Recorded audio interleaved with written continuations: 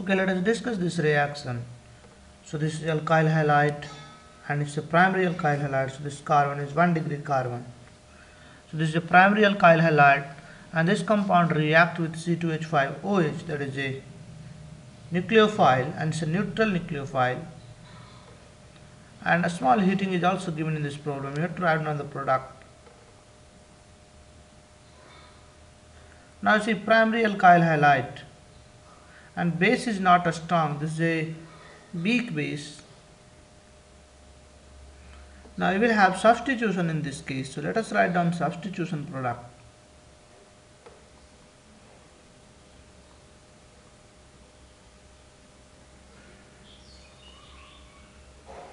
So let us say first you will have SN1 mechanism. So this goes, Br goes, and then you will get a primary carbocation, and that carbocation is not stable, so it rearranges. So you have CH3C, CH3, CH3, CH2 plus. So this is the primary carbocation you will have, and this carbocation is not stable because this is a primary carbocation. So there is a rearrangement due to methyl shift.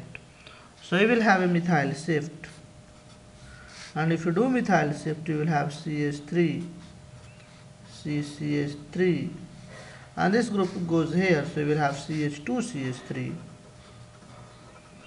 and then you will have a carbocation plus. Now the next steps, CH3, CH2OH can act as a nucleophile. So CH3, CH2OH, and this can act as a nucleophile, so this attacks here.